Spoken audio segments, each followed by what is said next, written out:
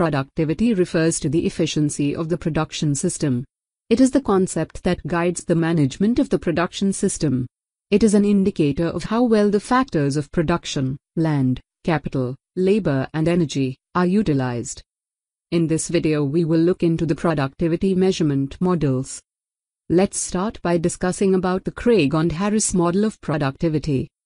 The Craig and Harris model points out the inadequacy of partial productivity measure. It is also called as service flow model because physical inputs are converted into rupees that are payments for services provided by inputs. Productivity is viewed as the efficiency of the conversion process.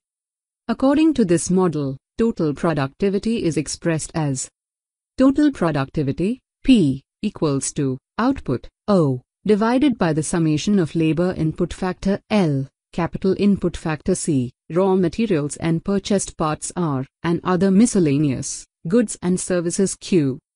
After that, let's discuss about the Taylor-Davis model. In the Taylor-Davis model, in contrary to Craig and Harris' total productivity model, they defined a total factor productivity model.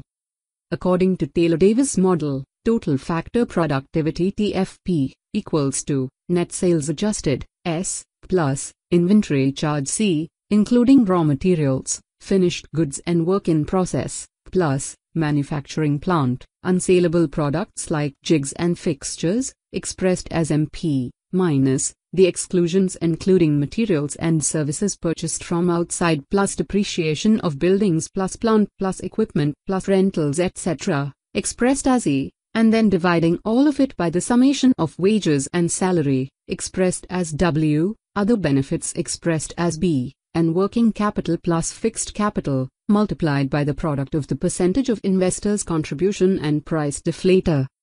In this Taylor-Davis model, the raw material was not considered as input on the basis that raw material is the result of some other labor and effort. And the third productivity model is Apc model. The American Productivity Center, in short, APC, has developed a comprehensive measure which distinguishes among profitability, price recovery and productivity. It can be utilized to measure productivity changes in labor, materials, energy and capital.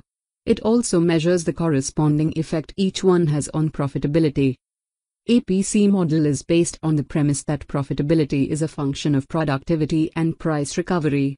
Productivity relates to quantities of output and quantities of inputs, while price recovery relates to the price of output and costs of inputs. Price recovery can be thought of as the degree to which input cost increases are passed on to the customers in the form of higher output price. The relationship between productivity, profitability and price recovery are represented as profitability equals to revenue divided by cost. Revenue can be also written as the product of output quantities and sales price. The cost can be also written as the product of input quantities and unit cost.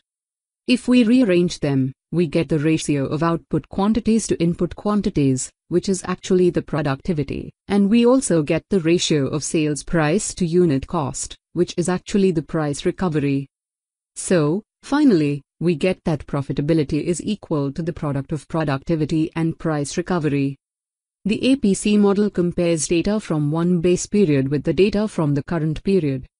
So, we have discussed about the three different productivity measurement models. Thank you.